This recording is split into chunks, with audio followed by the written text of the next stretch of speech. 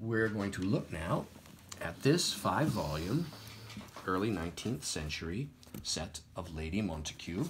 The first volume here, this is in a 19th century binding, a very early binding actually, and it's published, the imprint is 1803 in 5 volumes.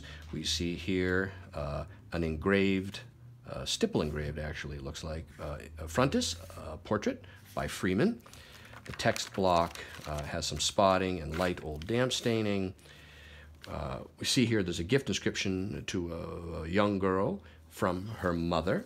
So this was a work that was intended for females.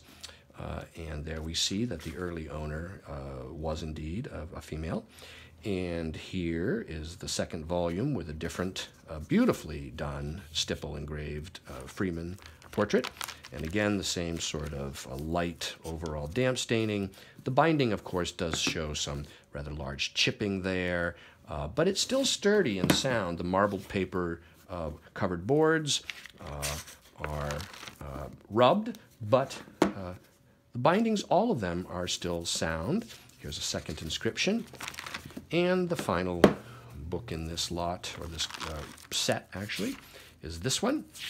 And so this set is now currently available online from me, Brian DiMambro.